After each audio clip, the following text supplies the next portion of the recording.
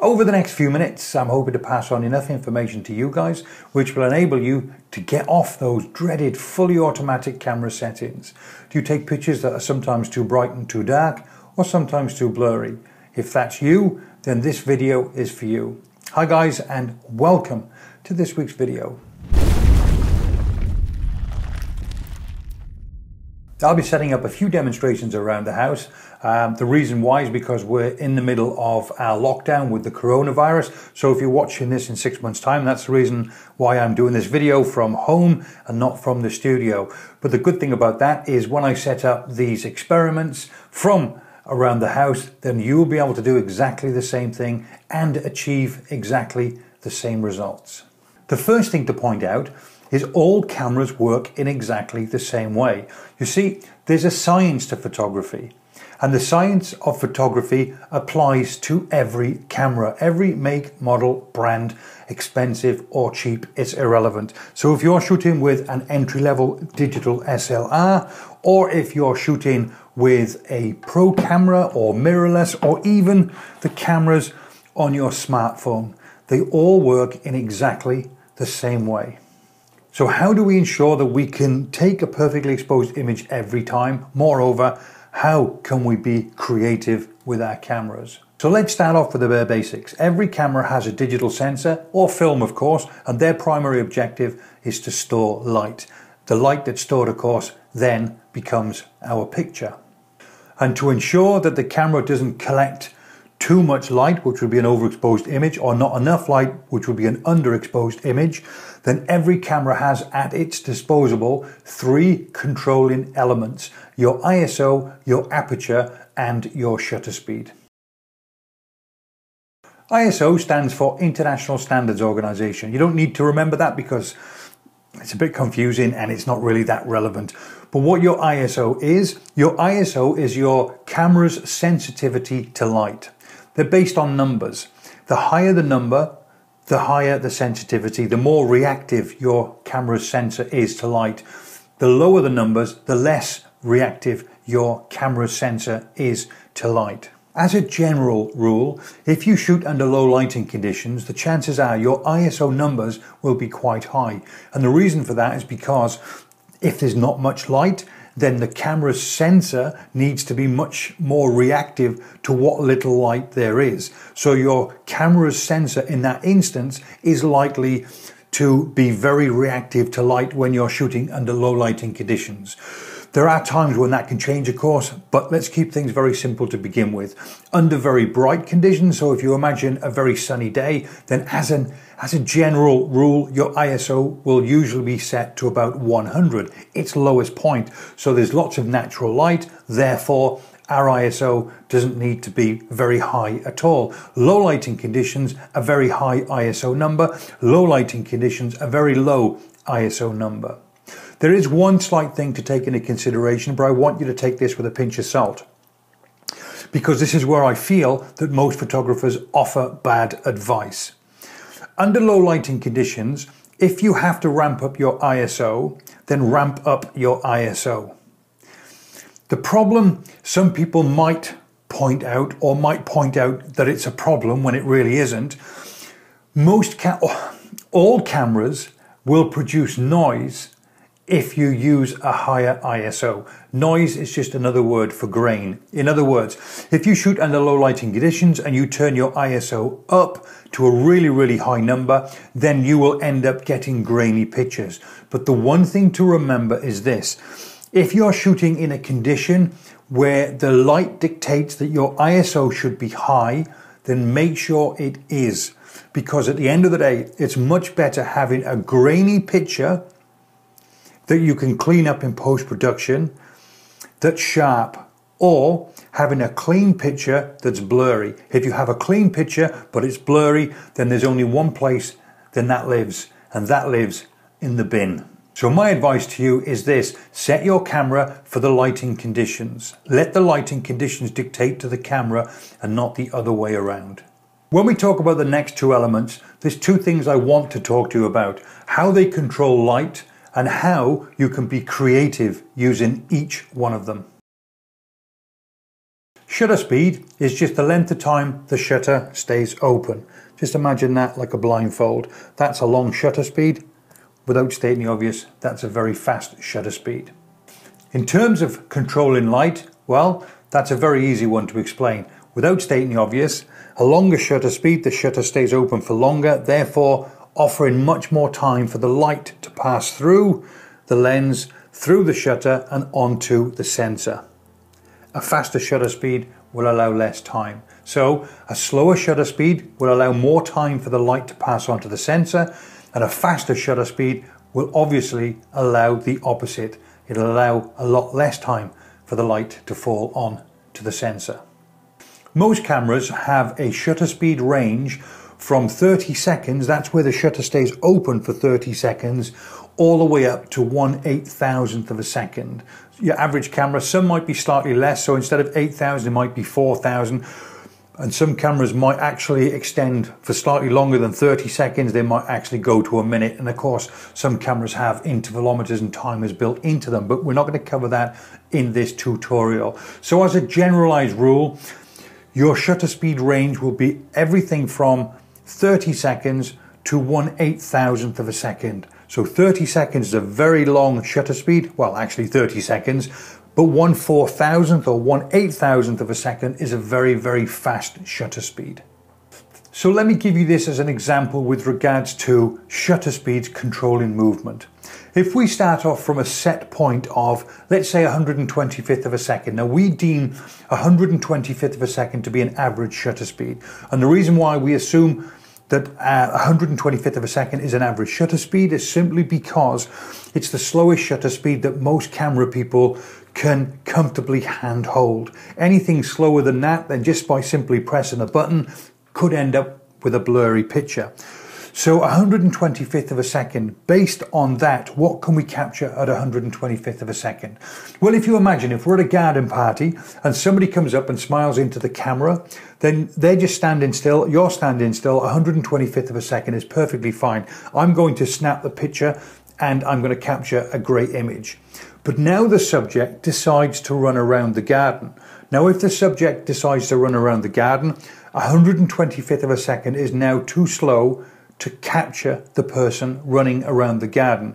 What would actually happen is, whilst they're running around, and you can try this at home if you want, get your subject, one of the kids maybe, get your subject to run around the garden, follow them at 125th of a second, and simply press the button. You're actually better off holding the camera still and just let the subject run. And as they're running, just simply click the button, and you'll see if the camera is still, everything in the garden will be perfectly sharp, except the subject that's moving will be blurred. Now, how blurred they are will depend on a couple of factors. One, how fast they're running. Two, how close they are to the camera lens. So that's a great experiment to try. But now if you increase your shutter speed to 1/1000th of a second, which is roughly a fast enough shutter speed to capture a human being running, now do the same experiment. Get your subject running and running and running, keep the camera nice and still, and then take the picture and look at the difference. The human being, based again on the same elements, how fast they're running and how close they are to the camera lens, then they'll be frozen in the image. If they're slightly blurred, then just simply increase the shutter speed. That's how we gauge the shutter speed that we want. So for this example, we're using a regular fan that's revolving around about 2000 RPM. So as you can see with a fast moving subject at 30th of a second and then on to 60th of a second, you're not going to see anything. It just looks like a complete blur. But then as the shutter speed starts to increase, you see more definition in the fans starting to appear. And that's an experiment you can try at home.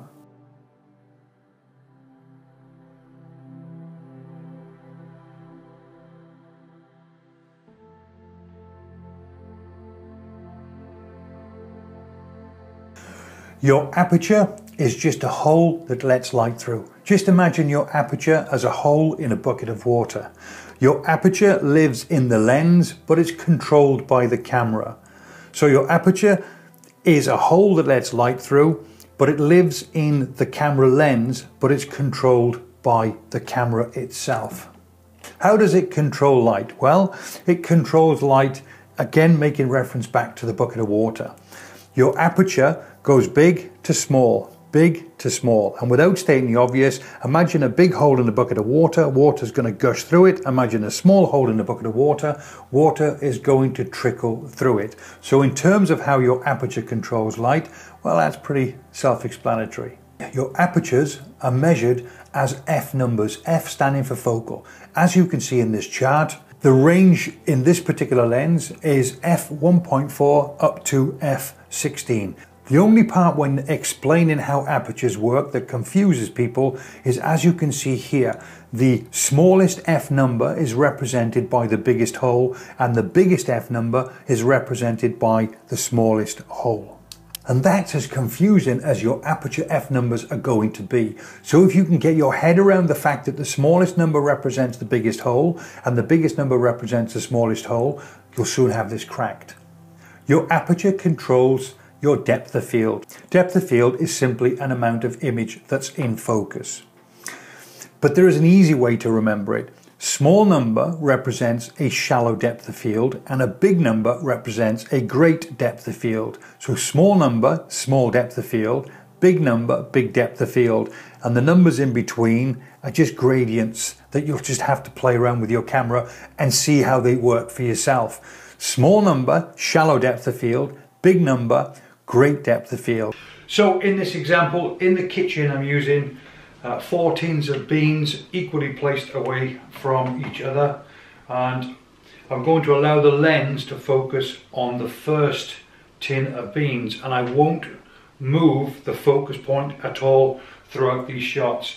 And I'm going to take a range of a series of images from f1.4, which is the widest my 50mm lens will allow me to go, all the way up to f22.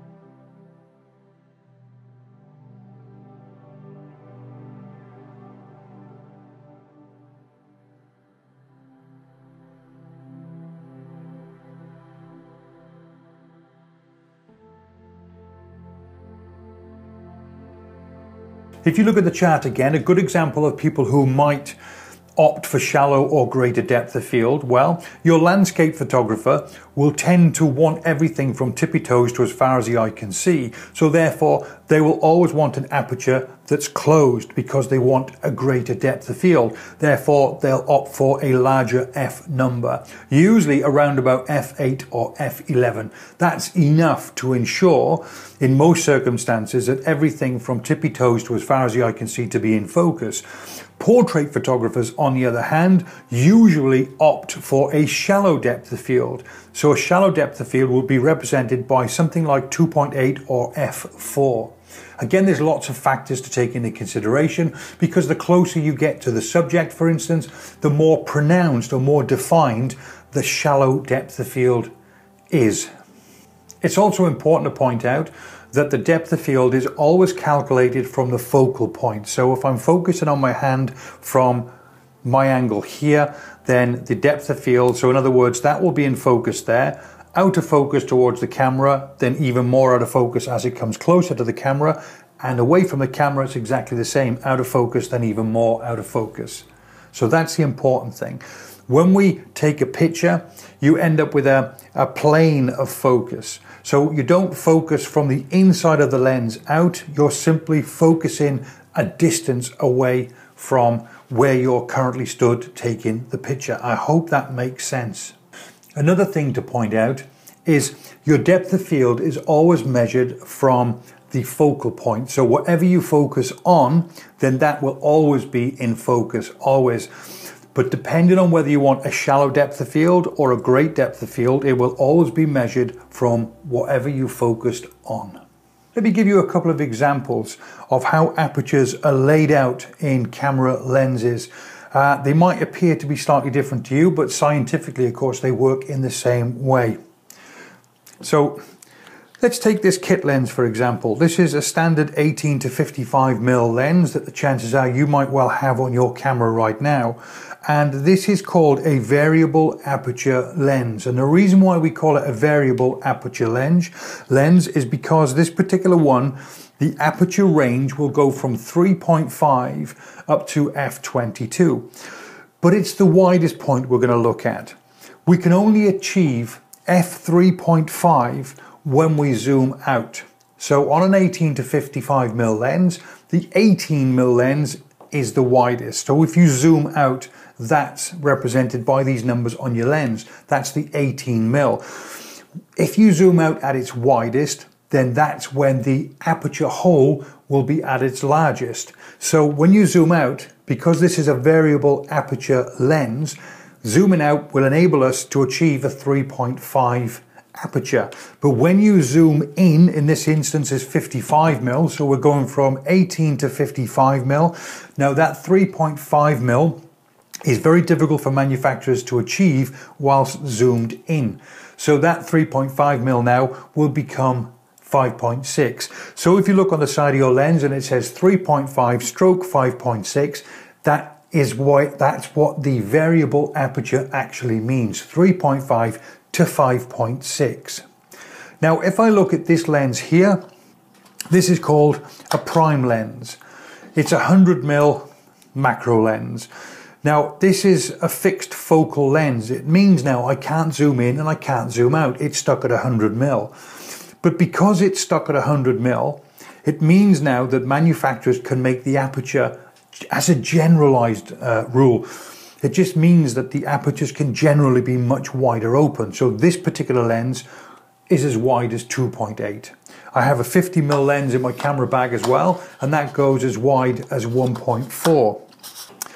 But it is important to note that irrespective of what camera make, model, brand that you have, like I say, photography is a science, so your aperture will work in exactly the same way in all of your different lenses. So now the important thing is, now that we know what aperture, shutter speed and ISO actually does and how we can utilize them to create imagery, then let's move forward and concentrate on setting our camera so that we can take full advantage of that. And how we're going to do that is this. Well, first of all, let me just very briefly explain to you on here. We have a fully automatic, every camera has a fully automatic setting. Now, a fully automatic setting has its place in the world. It just means it's what I call a handbag mode. I just call it a handbag mode when I explain it to people. In other words, I need to grab a shot very quickly.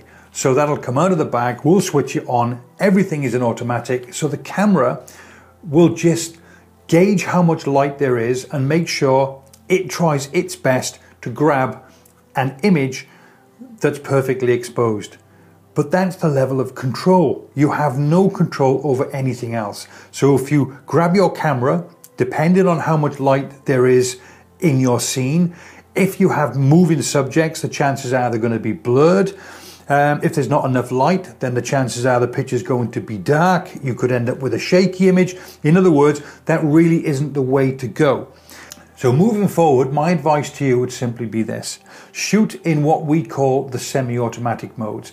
So we know that shutter speed controls movement and we know that aperture controls depth of field. Let's just concentrate and practice on one of those disciplines to begin with. Let's start off with shutter speed. Well, if you switch your camera mode here to S, or in Canon cameras it's TV, so S stands for shutter, TV stands for time value. Set your camera to S or TV. That has now placed your camera into what's called a semi-automatic mode. It's shutter speed priority. A tip for you, just double check to make sure that your ISO is set to auto. It's so important that your ISO is set to auto. That way, this camera still becomes a point and shoot camera, so it doesn't have to play with your grey matter too much. This camera now is in a semi-automatic mode, but it's still point and shoot. The only difference is if it's in shutter speed priority, the dial here or here, depends on what camera you've got, this dial here now will only adjust the shutter speed. Your ISO and your aperture will be taken care of automatically.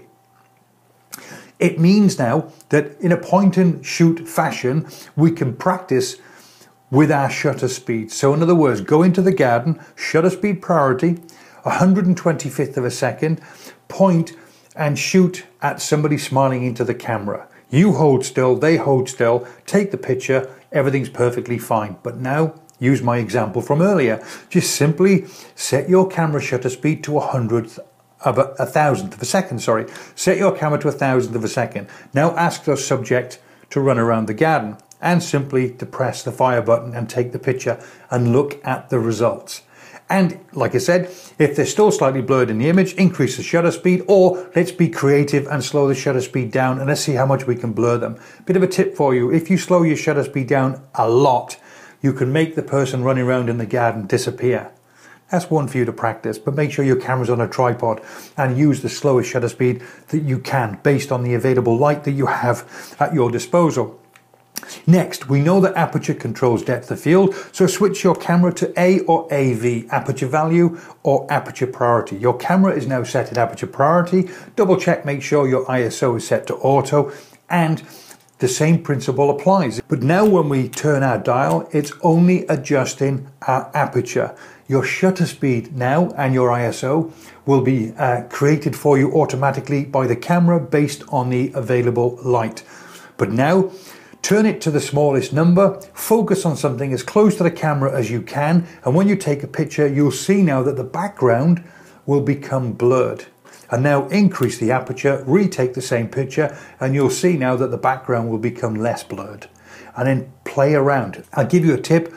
If you want to really exaggerate the shallow depth of field, then make sure you focus on something very close to the camera. If you're trying to focus here and your camera won't take a picture, it's because you're trying to focus on something too close. The lens won't focus that close to the subject. So simply come back until eventually the camera takes a picture. So that's it in a nutshell. The most important thing is to know how your ISO, your aperture and your shutter speed works. And my recommendation to you is, like I said earlier, get it off auto, get it onto a semi-automatic mode and play around and have some fun. Remember, you can't break it. You cannot break it. But the most important thing is once you have a knowledge bank and you know what shutter speeds do and you know what apertures do, then make lots of mistakes, but don't dump your pictures. Don't delete your pictures. Have a look at the pictures on your screen that hasn't worked. There you'll see the pictures and you'll see all the information. In other words, the shutter speed, the aperture and the ISO that was taken. The difference is now, when you look at the pictures, if it's blurred, have a look at the what's called metadata, and the data will probably tell you, I shot that at 20th of a second. Oh, how silly of me, I'll never do that again. That's how you learn. So that's it. All it leaves me now is to say thank you for watching. If you've never come across this channel before, please make sure you sub to see future videos and give us a thumbs up as well. And don't forget to leave a comment below. I like to interact with people. Till the next time, cheers.